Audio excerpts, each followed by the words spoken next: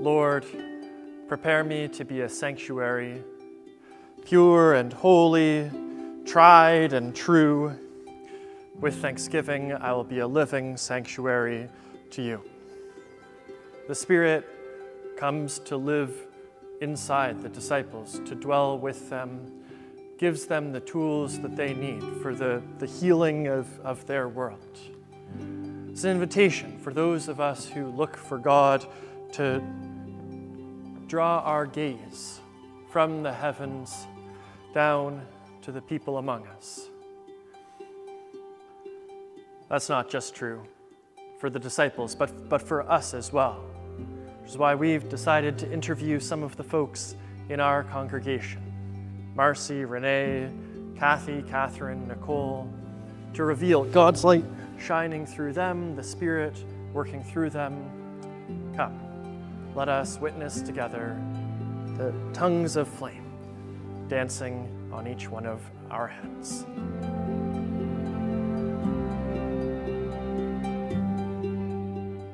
Hi, my name's Catherine Matar Hurlbut. Been in the congregation for many years, and I've been asked by Daniel to have a conversation with him.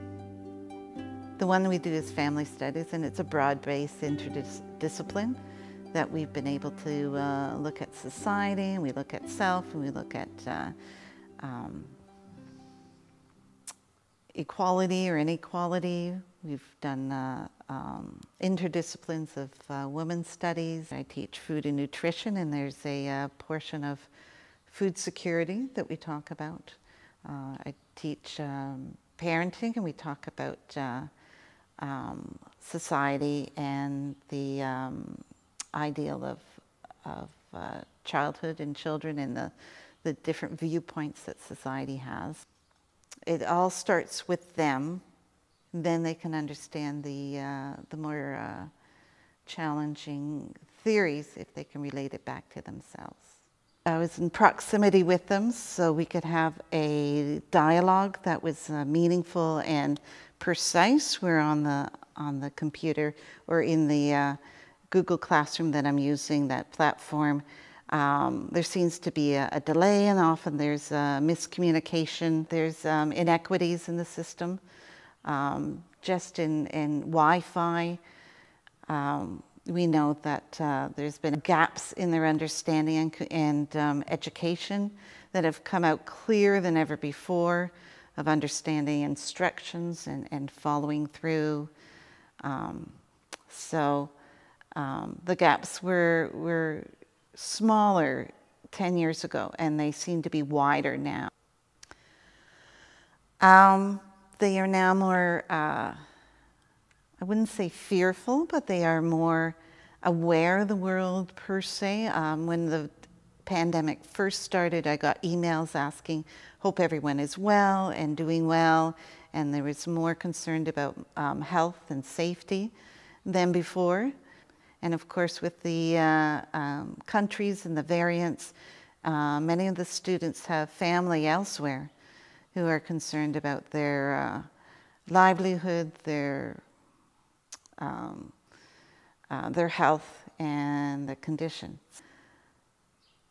They probably are hoping, like we all do, are hoping for more peaceful times, hoping for,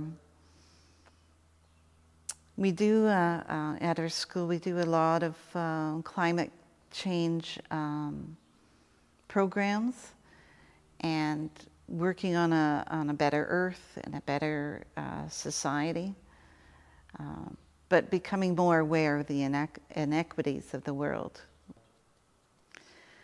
I see the divine in their compassion for each other, and I received some really compassionate emails when I told a few people at the end that I was not coming back for the last quad. There was understanding, and few of the students had experienced burnout throughout the third quad, and so understood when I said I'm, finishing up my duties and then taking time for myself, and they understood that. So we as adults need to present a model, a path, guidance for the next generation. We just can't sort of abuse the system and leave it for them to clean up. We do talk about life, and that there's hopefully more to life than what we physically can see and do and touch. And however you want to call it or label it or feel about it, it just comes back to respect.